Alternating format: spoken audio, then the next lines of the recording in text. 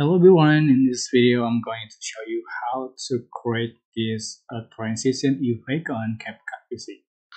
Alright, I'm going to add 3 images to the track, and I'm just going to add effect, select glitch effect, and I'm just going to select this fuzzy effect and make it shorter, and make sure put between the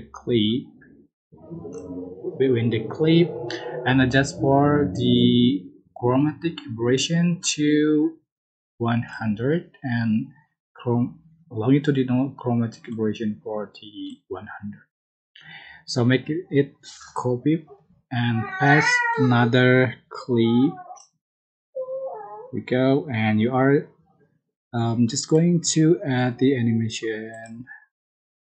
I'm just going to select the wobble animation for all the clip, and just for the duration until full duration. And here we go.